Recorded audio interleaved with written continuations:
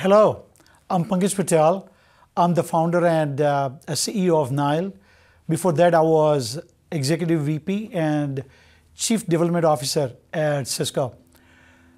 This is once in a lifetime opportunity to be able to shift paradigm of a major industry, not just for the sake of disruption, but to really remove and eliminate the insane complexity which has been built up over 3 decades, and to deliver a simple and secure access to a very reliable network.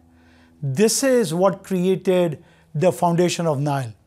So in my mind, it is about reimagining the network, something which is secure, something which is autonomous, and it's invisible.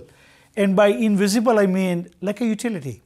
When all of us flip a switch in the house or in an office building, or when we turn on the water tap, we expect the water to come out of the tap or the light to come on. We do not think what it takes to generate the electricity, what it takes to distribute, and for it to come to our building. We expect it to come on all the time. That is not the case with connectivity in an enterprise. And that is what Nile is set out to change. It's a big paradigm shift. And the closest comparison that I can come to is what Amazon did for computing, Nile is going to do for connectivity. Absolutely no touch, self-tuning, ultra secure, and autonomous. Unmatched ROI delivered as a service. To reimagine the network, we had to reinvent networking from scratch. We had to build the hardware, firmware, software, application layer, and our portal for the post-COVID and the cloud-first world. That is what we have done. This has been a big marathon. We are set out to change the world. What has been done for compute and storage over the last decade, it is time to change networking. Here comes Nile.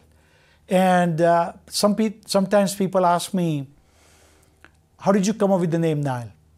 And my co-founder and I, we were sitting in my living room and we were debating the names of the company. And we were thinking about what would be cloud in Greek or Latin or something.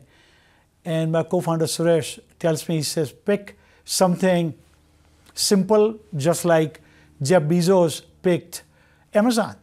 There was no logic or rationale behind it. So I said, that is great. What is a river which is longer than Amazon? Because you have to shoot for the moon. You have to aim high. And that river's name is Nile, and hence the name Nile.